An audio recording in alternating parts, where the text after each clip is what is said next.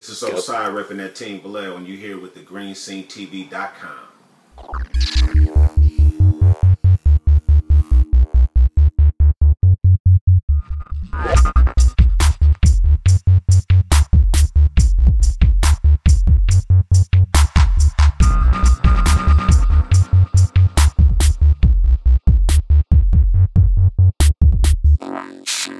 Hi, I'm Brent Green, and welcome to another great episode of The Green Scene. Today's guests are Mike from Heligraph.com and O.S.C.I.I, the Mixtape mayor. GreenSceneTV.com.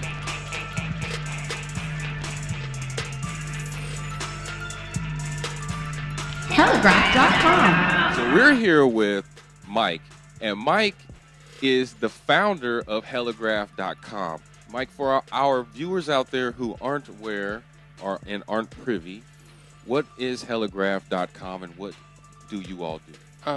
Heligraph is more a blog than just a standard website where I can share what I've gone through with exploring the graffiti scene. So you kind of see the start of murals and the stuff that you can see in public, and then getting into the dirtier spots, the spots that nobody else goes, and just it's about that progression. So this is a viewer question. They wanted to know, why is it so important for you to take pictures of graffiti? For me, it's just what I find beautiful. It's ever-changing. People get up over other people's work all the time.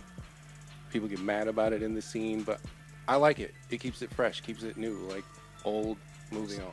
The hottest topic, really, that everyone has been talking about in the graffiti scene, at least from what I've heard, is your beef with Graph Hunter.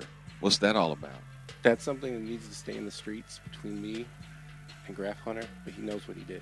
Right, moving along beyond your street things, whatever are going on, do you have any favorite artists here in the Bay Area?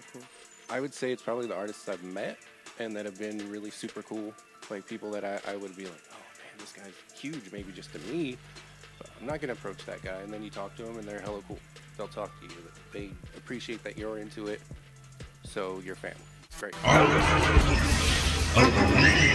So now we're at our art piece of the week. And this art piece of the week is by Lisa Alonso. And this is called This Is Not a Pipe. I am personally intrigued by this art piece because of the painstaking style that she paints in, which she uses a cake icing decorator.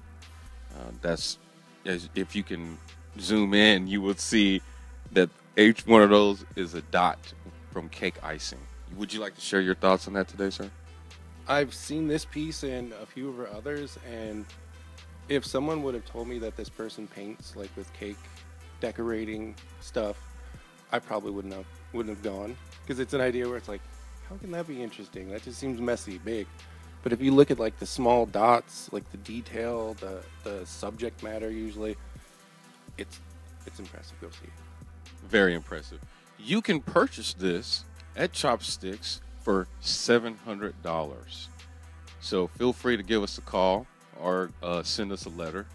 We'd like to thank you today for joining us, Mike. We'll hope to see you out there about the streets. GreenSceneTV.com.